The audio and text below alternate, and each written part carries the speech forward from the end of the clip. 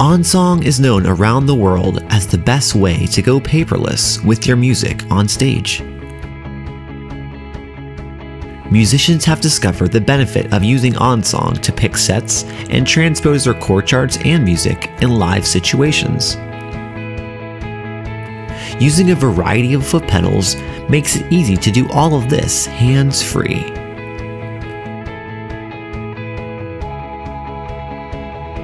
MIDI integration is a powerful tool when you know how to use it. If you're new to MIDI, check out our MIDI overview video to learn what MIDI is and how you can connect your devices to OnSong. If you're all set, let's see some ways you can integrate MIDI into your musical performances with OnSong. Imagine this. You swipe to the next song in your set, and your keyboard patch and guitar effects are automatically set. As you move from verse to the chorus of your song, your guitar switches from clean to overdrive. Your keyboard changes patches, or your effects processing is switched, right on cue. It may seem like science fiction, but OnSong can easily do this and much more. Let's take a look. If you have the MIDI add-on enabled, you can set MIDI to be sent by simply tapping and holding on a section of the song. In this example, we tap and hold on the title of the song to open a list of MIDI events to be sent when the song is viewed. If you turn on the Acquire Events from MIDI Devices switch at the bottom, OnSong will listen for MIDI events and place them in the list. Alternately, you can tap on the plus button on the upper right-hand corner to add a new MIDI event. Here, we choose Program, pick a channel, and then a program. This is useful for switching the patch used on a keyboard or an effects processor, like Jam Up Pro. You can also set the bank in which the program is located, using the optional Bank MSB and Bank LSB selections. Consult your MIDI device documentation for how to change patches.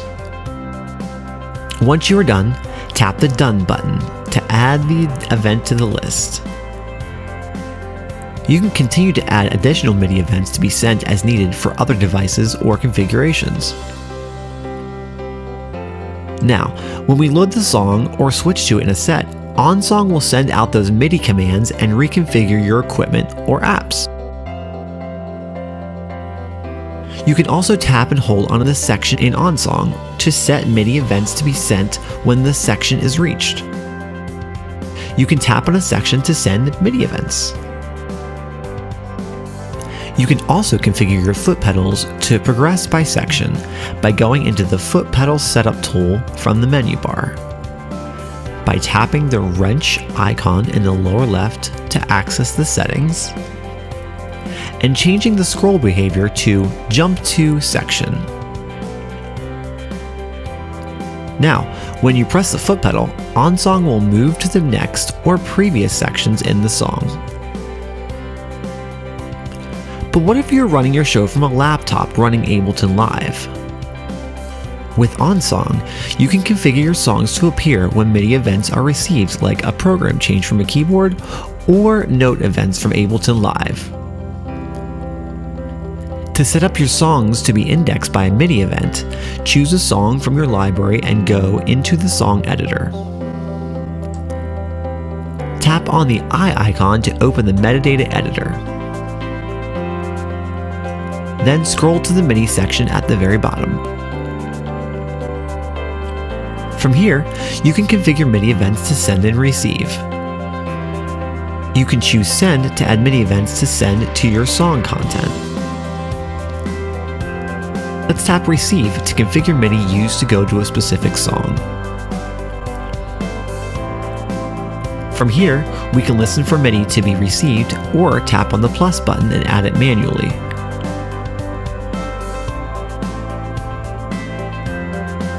Let's add an A note to the first octave on channel 1. Tap Done and tap Off to the menu.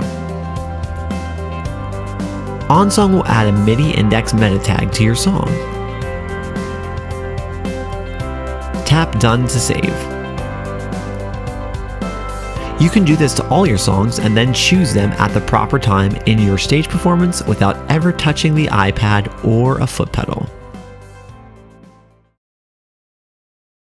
So I hope this video tutorial has helped you guys. Stay tuned for more video tutorials and product reviews. If you have any other questions, feel free to email us at support@onsongapp.com. Thanks guys, see ya.